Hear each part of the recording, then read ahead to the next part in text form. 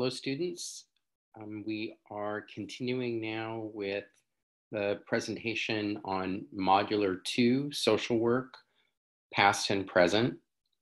And we're going to proceed now and move into more of a historical perspective. And the place we're going to start is with what is referred to as the Elizabethan Poor Laws. So Elizabethan poor laws really reflect all the way back to the 1600s in England.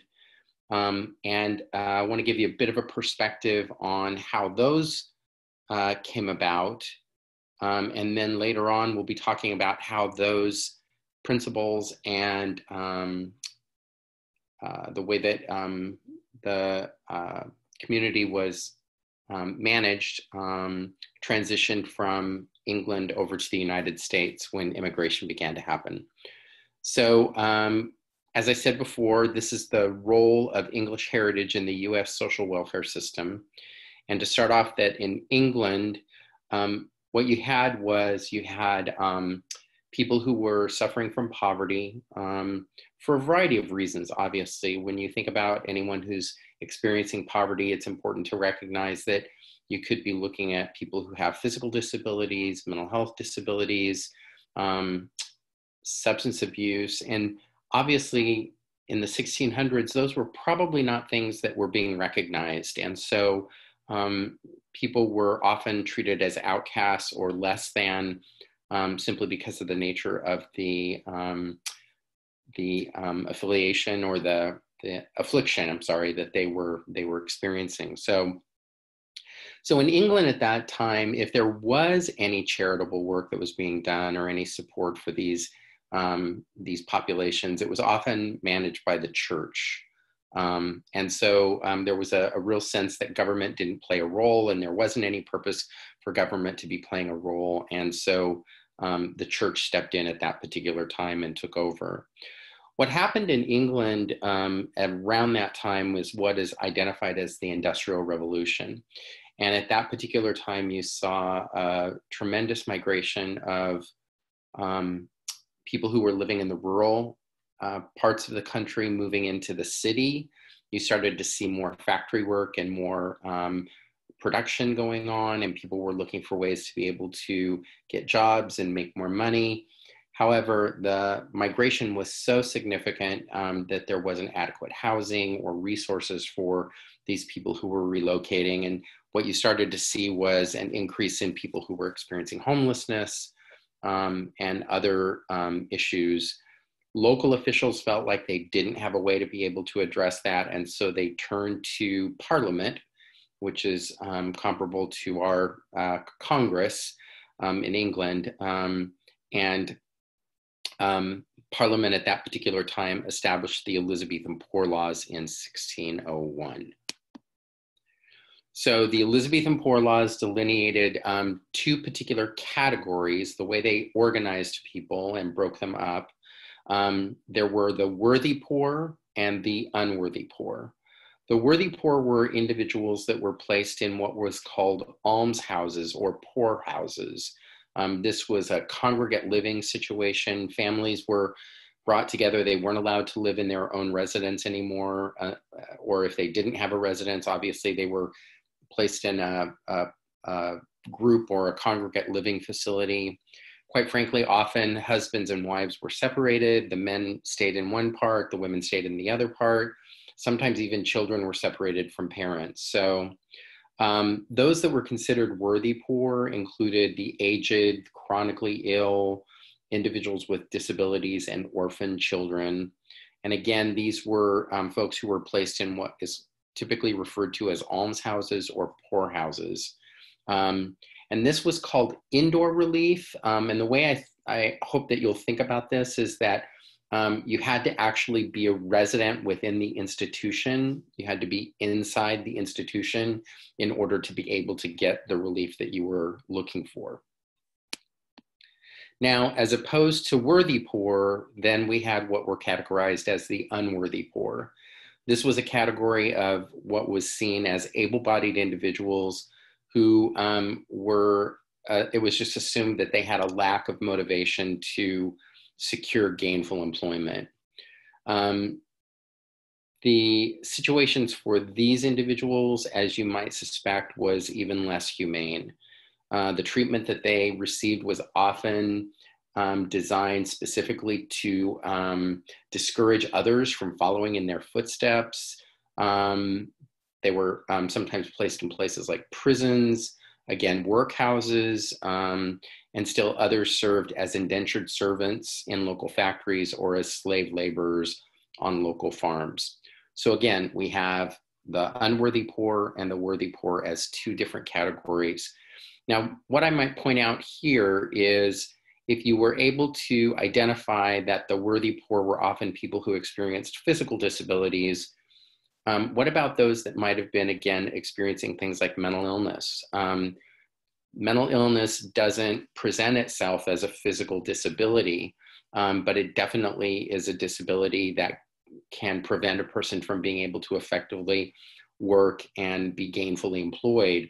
So it's highly likely, because we had such a poor understanding of the issue of mental health during that time, that most folks who were experiencing mental illness would have been categorized as the unworthy poor. So social welfare in colonial America, what was the impact of the Elizabethan Poor Laws in US social welfare policy? Well, it played a significant role because basically Elizabethan Poor Laws was simply was transitioned from England to the United States once people began relocating to the United States. It actually was the philosophy that drove all social service delivery systems until the Social Security Act was passed in 1935. What it did do, what was positive, was it did demonstrate that the US government viewed itself as having a role or responsibility for the care and treatment of the poor. So now we're transitioning away from just the churches caring for people, but now we're starting to see that maybe government perceives that they have a role as well. That the US government has the authority to force people to work and families to care for their dependents. And it'll be interesting, we'll see that pop back up as we start to look at some stuff in the 80s, the 1980s. And part of the law in the US included strict residency requirements which were enforced. And again, as you know, that's something that's very prevalent in the way that we're delivering social services today in the United States. So again, there was no particular formal government network for providing assistance to the poor. And so there was still a level of responsibility that was placed on religious organizations or by neighbors. But many colonies passed laws that required new arrivals to demonstrate their ability to sustain themselves. They often had to identify local sponsors. So there was a real effort on the part of the federal government to be able to restrict or limit the number of people who would be coming into the country as new residents that were not able to identify that they would be able to support themselves and their families upon their arrival. Again, something that sounds very similar to what we're hearing in terms of policy today in the United States. So the policy that guided social welfare in colonial America included support for transients to be sort of warned out, meaning people could be deported and sent back to England. It also recognized the fact that in colonial America, a lot of these folks became what were identified as indentured servants in the mid-colonies, or even slaves in the southern colonies. So again, just I want to make sure that we're fully covering this because I do think it's very important, the difference between indoor relief and outdoor relief. So again, poor law model relief was either indoor or outdoor. Indoor meaning that you had to be within a workhouse or an almshouse in order to be able to receive relief. Outdoor meant that you were able to live in your own home and continue to operate in that home and still get relief there. So you did not need to be in a workhouse. Colonial law often stressed initially indoor relief, which was again adopted from England. And the truly poor, what we would identify as paupers, were often segregated within poorhouses as punishment. Again, setting them up as examples for people who they felt may be at risk of becoming dependent in terms of any kind of relief, as a way to discourage that from happening. So after the American Revolution, probably the most important shift during this period was the transition from indoor relief to outdoor relief, meaning that whatever assistance was being provided after the American Revolution, it was often provided with people residing in their own homes. The East Coast of the United States was beginning to grow, and cities were beginning to be established, and you started to see this huge influx of immigrants that were arriving on a regular basis, often challenged in terms of finding jobs and often displaced at the beginning, not really having a place to be able to live or stay upon their arrival. But that started to change. So what you also saw then were new organizations that became established to assist the urban poor. And the first one I want to talk to you about is the New York Society for the Prevention of Pauperism. Pauperism is a kind of a funny term that we really don't hear very much, but it would be aligned with people who are just living in poverty. So established in 1817, it actually divided the city into different districts, so different sections, and created this friendly visitor program where people were, individuals were visited and provided with information and assistance from somebody who was maybe somebody who was familiar with the neighborhood and familiar with the community the individual they were visiting lived in. This obviously looks like an early version of social working and home visiting. In 1843, the Association for Improving the Conditions of the Poor was established in New York City. The thing that was interesting about this particular organization was that they were the first to introduce the concept of conducting an assessment on what an individual or family needed prior to beginning to deliver service. So obviously assessment is a key component of everything that we do as social workers. So this was really the first organization that took a look at that as a strategy for being able to be effective and efficient. And then finally, the Charity Organization Society of Buffalo, New York was a private organization. So here we've got contributions that were coming from the community. Excuse me. Founded by wealthy citizens. And the Charity Organization Society sought to organize charities in an effort to prevent duplication of services and reduce dependency on charitable efforts. So towards the latter part of the 19th century, you started to see the states actually establish social welfare systems within each of the colonies or each of the states. And obviously this was as opposed to the federal government taking a role here. They were looking at social service programs and charitable institutions and looking at an effective way to be able to deliver those and organize those in a way that worked best for the residents that lived in that particular state. State charity agencies were looking for better quality of care and better quality of care for institutional inmates. So these would be either people who were incarcerated or people who may be mentally ill or even developmentally disabled. And with the federal government assuming only limited responsibility, state agencies became the primary public resource for addressing the problems of the poor and the infirmed. So one individual that we wanted to highlight was Dorothea Dix. So she had a particular interest in what was called at that particular time the insane population. We would call them today people who are suffering with mental illness.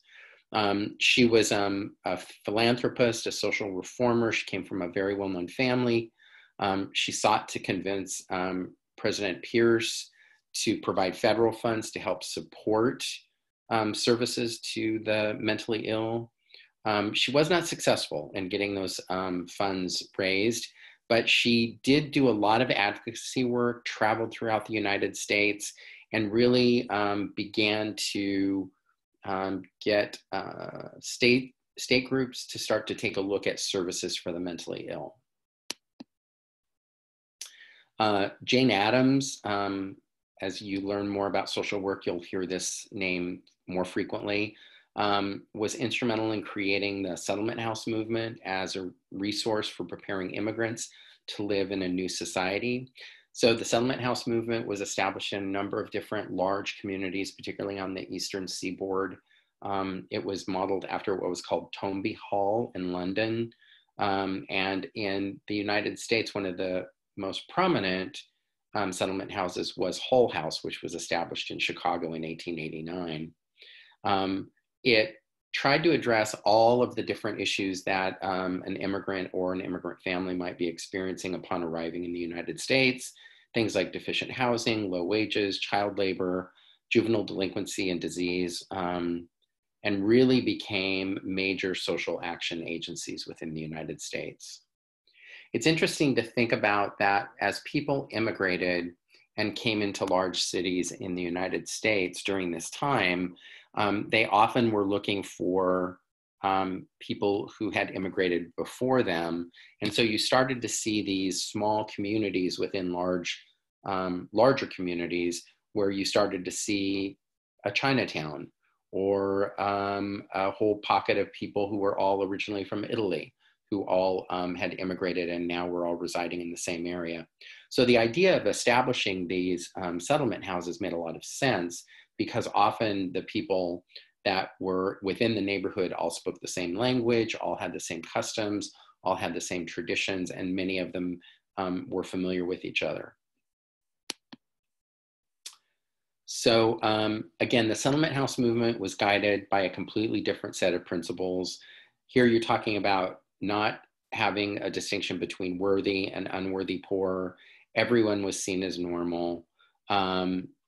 The emphasis was on providing neighborhood services, community development, combining individual achievement with satisfying social relations and social responsibility, and really a holistic perspective, meaning that you were looking at the person as a whole. You weren't looking at them just at their disability, but you were looking at both their strengths as well as the challenges that they were experiencing. And both the Charity House Society, the COS, and the Settlement House Movement were really the precursors to some of the programs that you'll see today in modern or contemporary social work practice. The Charity House Society movement was really the forerunner for clinical social work, where you're seeing people who are working one-on-one with clients. And the Settlement House movement was really the forerunner for non-clinical social work because it had such an emphasis on individuals as part of their community, social needs assessments, community organizing, social reform, political action, understanding and appreciating the strengths of cultural diversity, and research on the community. So we're going to take a break there, and we'll pick it up with the next video. And so please go ahead and progress through the rest of the modular for the pieces of the modular that comes next. Thanks.